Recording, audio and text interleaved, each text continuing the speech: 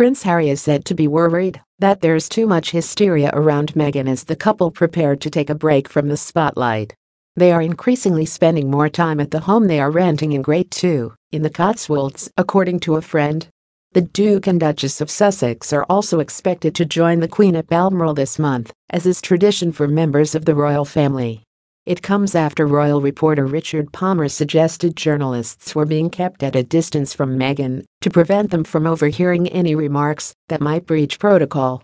According to Vanity Fair sources, Harry, 33, is concerned about the attention Meghan, 36, has been receiving since their wedding in May. A friend told the publication they spend a lot of time in the Cotswolds, more than people realize. They are in the country way more than they are in London, and they are enjoying a low-key and very domesticated start to married life.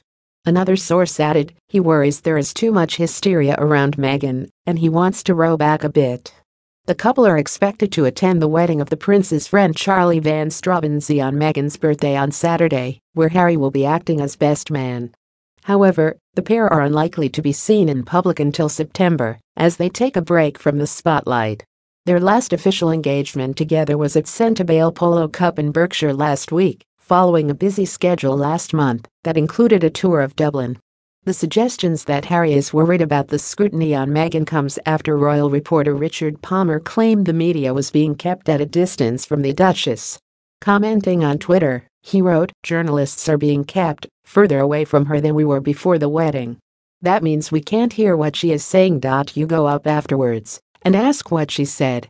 Mr. Blog said the Duchess expressed the hope that women would eventually get the same opportunities as men in this profession. Boring.